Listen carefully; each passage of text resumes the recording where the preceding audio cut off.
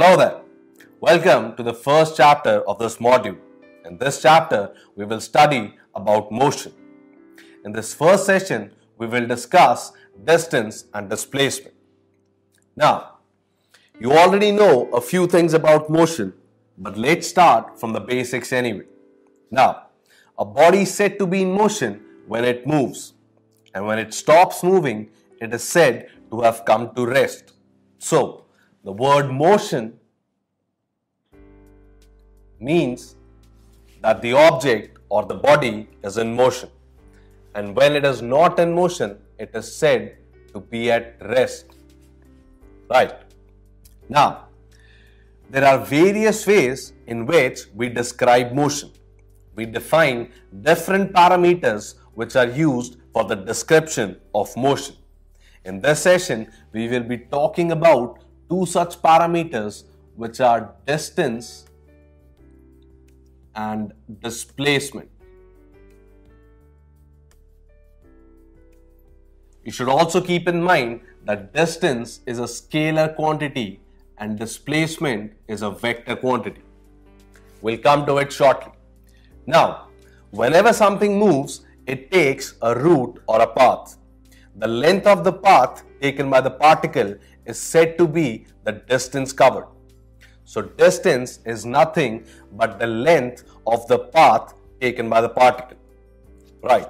So, if say a particle moves from point A, goes to point B, and then moves back to point C, and say I tell you that the distance between A and B is 100 meters and that C is the midpoint of AB, then can you tell me what is the distance covered by this particle in question? I'm sure you figured it that it has moved through 100 meters plus 50 meters, which is 150 meters. So this is the distance covered by this particle. Right. So distance is nothing but the length of path taken by the particle. Right. Let's now talk about displacement. Displacement is the shortest distance between the initial point and the final point. Let's come back to our example. You see that the initial position, when joined with the final position, this line is basically the displacement. So, in other words, displacement is the shortest path that a particle could have taken to get from the initial position to the final position. Also, displacement, as we have already mentioned, is a vector quantity, and it points from the initial point towards the final point, and its magnitude is obviously equal to the length of this line, or you could also say the length of the arrow which represents displacement. Right. So distance is the length of the actual path taken by the particle, and displacement is the length when you join the initial point with the final point. It gives you the shortest distance between the initial and the final position. Right. So the question that we had just seen, in this case, if you were asked about displacement, what do you think that would be? The particle first went up to B and then came back to C. Now, when we are measuring displacement, we are only concerned with the initial point and the final point. So when you join these 2 points, you see that the final distance between them is only 50 meters, and hence the displacement is 50 meters. Right. Now, if you recall, we had a sign convention for vectors. In that, we had said that the decision is with you which direction you want to take positive. Like in this case, if we had said that this direction is positive, then we can say that the displacement is plus 50. Right. Let's take a slightly more tricky example. Let's say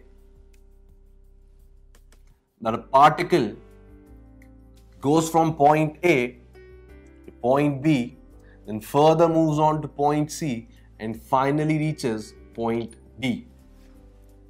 It is given that the path it is taking is basically a circle of radius 10 meters. So in this case, we wish to find the distance covered and the displacement of this particle as it goes from point A to point D via B and C. Right. So let's first think about the first part in this question, which is the distance covered. The distance it has covered is basically the length of sector ABCD. Now, I hope you know that in a circle, the total circumference is equal to 2 pi r, right? Where r is the radius of the circle. So if you have a circle of radius r, the circumference of that circle is 2 pi r, right? Now, if you have a small sector which subtends an angle theta at the center, then the length of this r is given by 2 pi r into theta by 360. Right. Now, in this case, the particle has gone from A to B to C and finally to point D. So if you think about it, we need to measure the length of this sector ABCD.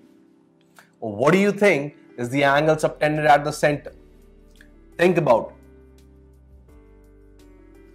You can see from the location of these points that each sector, like A to B, is basically a quarter of a circle, right? So these points basically divide the circle into 4 equal quarters, right? Now, the total angle there is at the center, if you measure, this entire angle is 360 degrees. That is also the reason we have 360 in the denominator here, right? So 3/4 of 360 would be 3 by 4 of 360, which is nothing but 270. You could also arrive at this by arguing that this is 90 plus 90 plus 90, hence the total angle 270 degrees. So the length of path, which is also the distance, is equal to 2 pi into r, which is 10, into theta, which is 270, divided by 360. Right. So this is basically the distance covered. And the value of pi, I hope you know, is 3.14. You should remember this value. Right. So I'll leave the calculations up to you. Let's move on to the second part where we have to find the displacement. Now, as we have already seen, to find displacement, we need to join the initial point with the final point. So, to calculate displacement, let's join points A and D.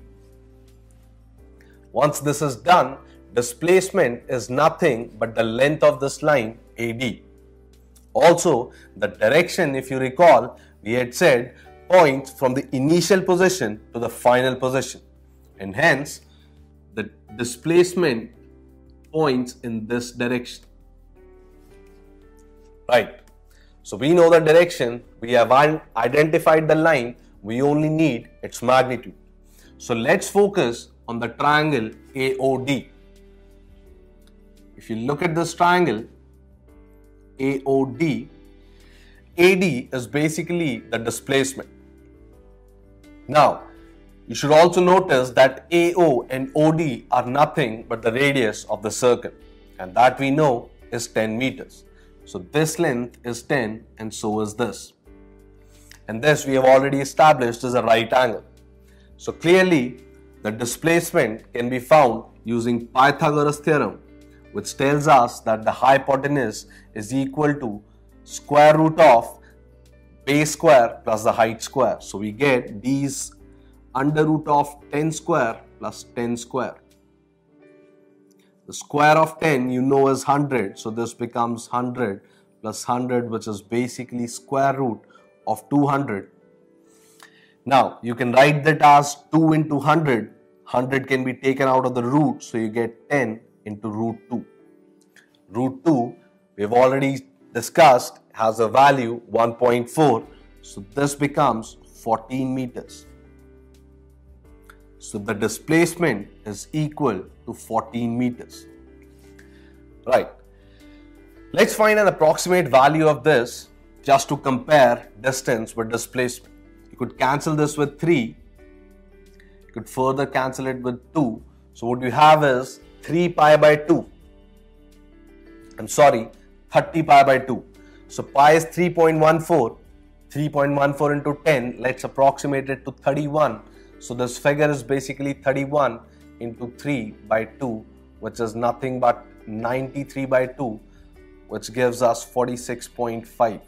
So the distance covered by this particle is 46.5 meters approximately, while its displacement is only 14 meters. Right. So I hope you understand the distance is the length of the path taken by the particle, and displacement is simply the shortest path it could have taken to go from the initial position to the final position. So in this session, we learned about distance and displacement. We saw that distance is a scalar quantity and is basically the length of the path taken by the particle, whereas displacement is a vector quantity. It points from the initial point towards the final point, and its magnitude is equal to the shortest distance between these 2 points. Or simply put, it is the length of the straight line joining the initial with the final point. In the next session, we will discuss speed and velocity.